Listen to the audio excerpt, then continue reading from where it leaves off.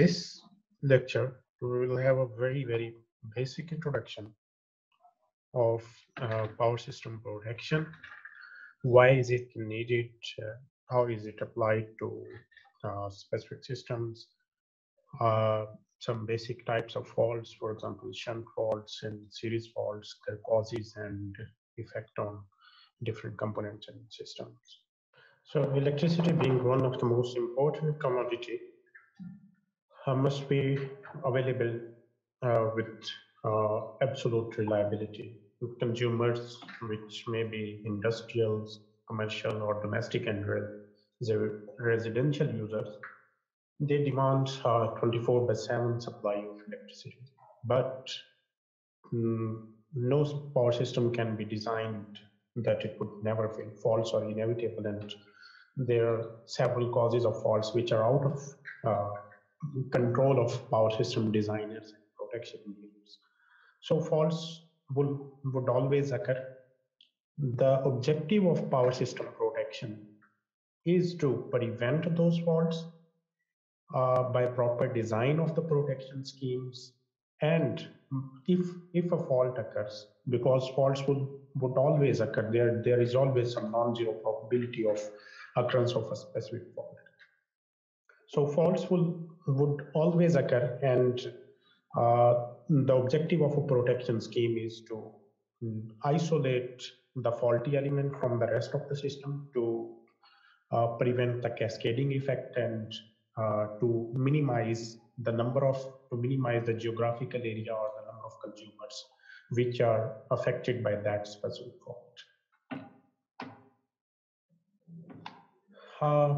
Here is a basic protection scheme, how a specific protection transmission line or feeder is protected through a simple overcurrent protection scheme.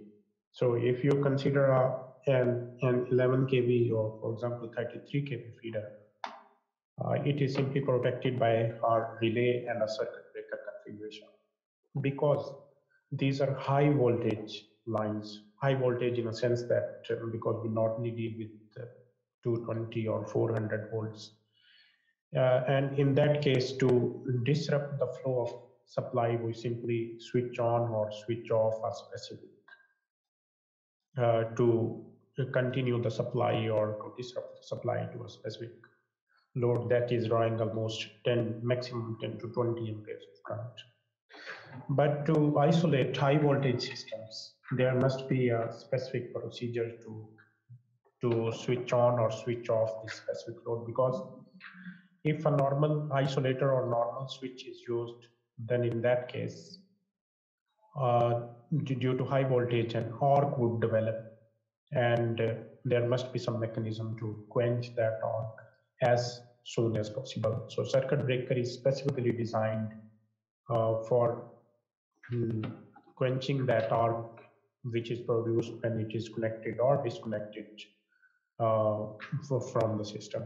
And how this circuit breaker is operated, it obtains its signal from a relay.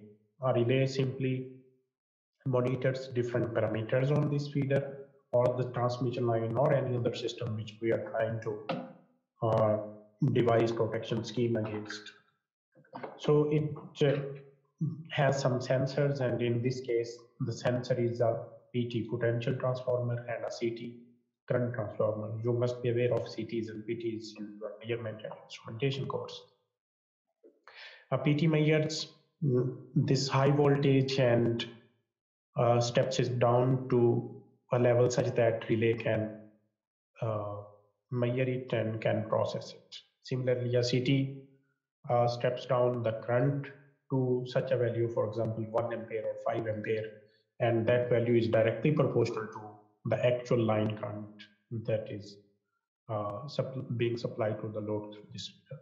So based on this voltage and this current, a relay calculates a specific threshold to decide if a fault has occurred at any point on this feeder. If there is a specific fault, then it gives a signal to the circuit breaker. Our battery is connected here, our DC battery is connected here, and this circuit breaker, this relay completes the circuit and this battery activates a tip coil of circuit breaker, which then eventually opens this specific circuit. So this is how a simple protection scheme operates. Now there might be different types of relays depending on the type of fault we are trying to prevent, and depending on the specific instrument which we are trying to prevent or detect and prevent the impact of fault.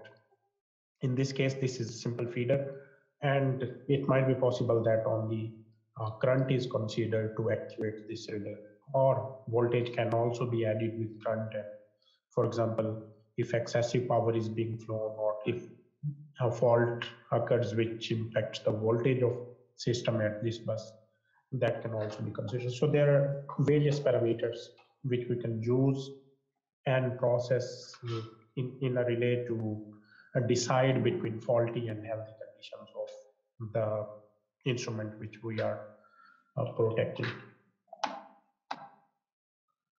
There are different types of faults. There are shunt faults and series faults. A shunt fault is simply a fault which short circuits, creates a short circuit between either two phases or a phase and ground, or any two conductors due to breakdown of insulation. This insulation, in case of overhead lines, this insulation is provided by the air between two conductors. And if a flashover occurs, or if a high voltage surge occurs, then then the breakdown of this insulation occurs, and there is a developing of arc between these two conductors.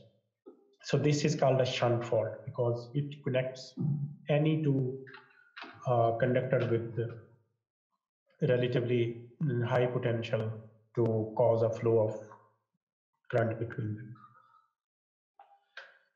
Because many of the faults are temporary, which are simply, for example, a fault due to a flashover of insulator, or for example, a fault due to a temporary foreign object, for example, a tree branch or any other object between conductors of an overhead transmission line. So in that case, there is no need to permanently disconnect this transmission line from the source, because in that case, the supply to load will be disrupted for a relatively longer duration of time. So in that case, a specific process is repeated, which is called reclosure operation, in which case here is a breaker as we already discussed, and this breaker simply disconnects this system and then reconnects after a delay of a few seconds. And if this is a temporary fault, for example, due to flashover of insulators, then once the supply is disconnected from the source end, then the flashover and its causes are temporarily mitigated, and the supply can again be continued to the load. But there are a limited number of, for example, if it's a permanent fault, then there is no point in repeating the reclosure operation again and again.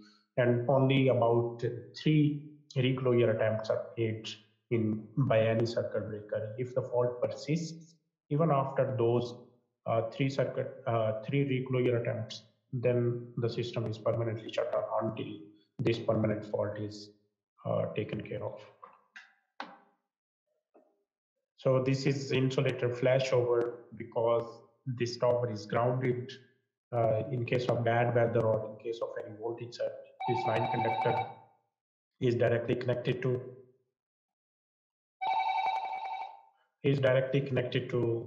the ground due to the flashover arc, and this arc also is some sort of shunt fault because this conductor is directly being connected to ground through this arc.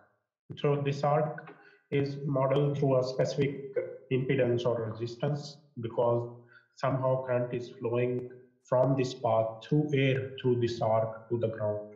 So this is modeled by a specific formula called Warrington formula, which is given here, that the resistance of a specific arc depends on 4 specific parameters. It depends on the spacing in feet between any two conductors. It depends on the velocity of air in miles per hour. It depends on the total time for which arc has been developed, and it depends on the total fault current that is flowing at the time when fault occurs.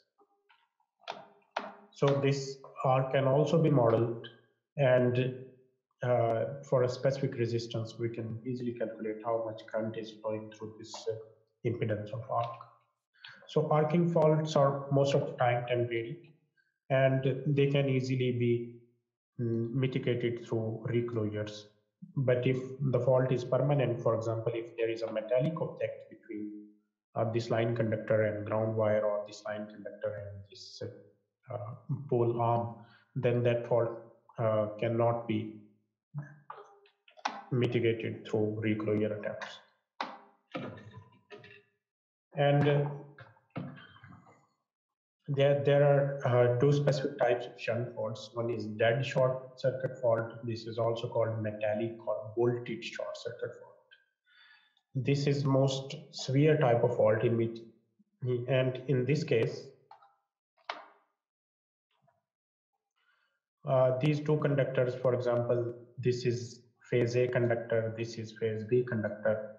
These two conductors, if these two conductors are joined by some foreign object or somehow joined in such a way that the resistance between the fault resistance between these two is close to zero, then of course all the currents is being bypassed through this fault instead of being supplied to the load. So this is a metallic or bolted short circuit fault. And in this case, the heaviest current flows through the fault point. And then the other one is partial short circuit fault, which is also, which we have already discussed. This is also called arcing fault, or the faults due to flashovers. In this case, the fault resistance is non-zero. And due to this non-zero impedance or non-zero resistance, a finite amount of current flows through that arc, and that can be modeled through this resistance formula. There are several causes of shunt faults. Many of them can be taken care through proper preventive maintenance, but some are of course out of control, for example, temperature and weather conditions. So if the conductors, it might be due to aging of insulators and conductors due to deposition of dust particles on the surface of insulators that causes flashovers to occur. This might be due to temperature, because temperature impacts the breakdown strength between any two conductors. Because due to temperature, the temperature and humidity, for example, due to rain, hailstorm or snow, the breakdown strength is affected.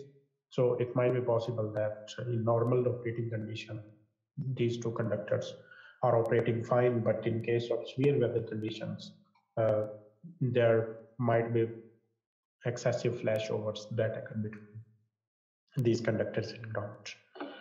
This might be due to chemical pollution of conductor surface and insulator surface. This might be due to foreign objects, for example, tree branches that might be touching these two conductors and causing a short circuit between. And